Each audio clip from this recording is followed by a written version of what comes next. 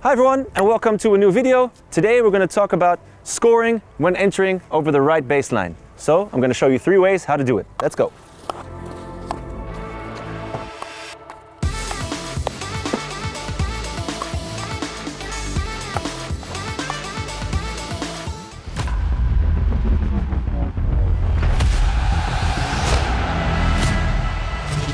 Alright guys, before we get started, I'd just like to remind you, my online courses are available on HertzbergerTV Premium.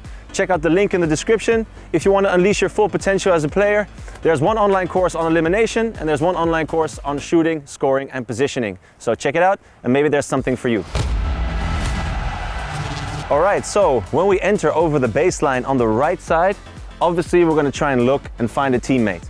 However, if there's no one free, you have to keep the option of scoring yourself.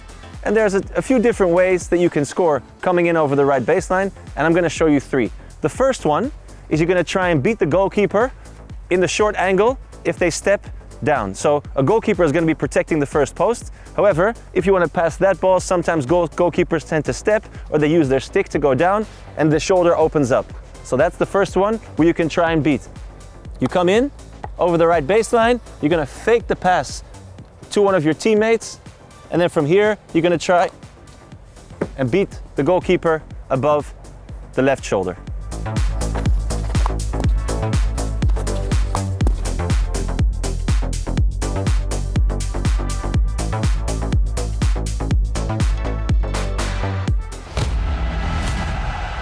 All right, so the second way that you can beat the goalkeeper coming in over the right baseline is to try and pull inside and to use your reverse sweep. So a reason to do that would be if a goalie comes out and tries and come for the early tackle, then you can come inside left and you can try and finish. Usually if you're running and your defender is trying to chase you here and the other defenders are man marking, then there's usually space around this area. This area tends to always be free. So what you want to try and do is you want to do as if you're going to pass, and at the last moment you pull inside and you finish with the reverse. And technically it's quite hard because you have to be quick with your hands. You have to get the right contact on the side of the stick for the ball to go in. So, for example, you come in this way, you feel the space is open, the goalie comes out, you have to pull the ball nice and wide outside the reach of the goalkeeper, and from here, with 2 hands, you're gonna try and finish like that.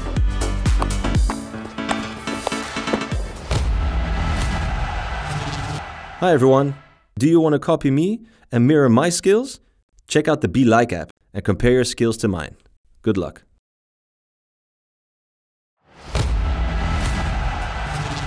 So just to explain you the hands and the footwork, the most important thing is when you're dribbling, you've got your hands apart like this. And you don't need to change too much on your hands. The only thing you need to change is when you lay the ball to the left, if it's far away, you can bring this right hand up because it allows you to get more reach and a bit more power. If the ball is close, you can always go like this and then finish with your hands apart. The second thing is with your footwork. You're running like this, you're placing the ball that way. The step with left needs to be really big to get behind the ball and get the right angle. If your step with left is not big, then, for example, you're not going to make the angle and you're going to miss the goal. So your step with your left foot needs to be really big.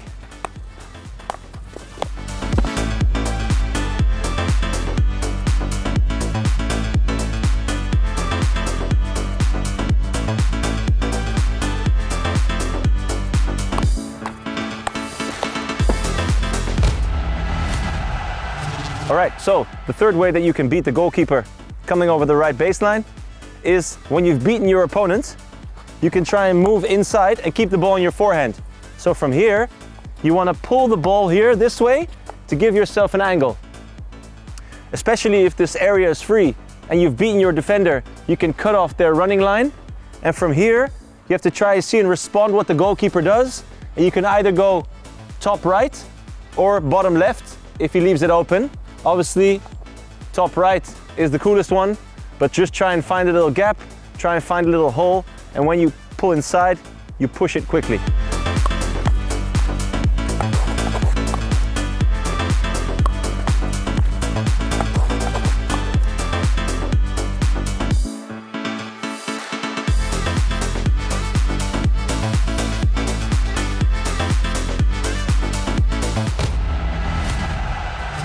All right guys, thanks for watching. There's 3 ways how to finish over the baseline.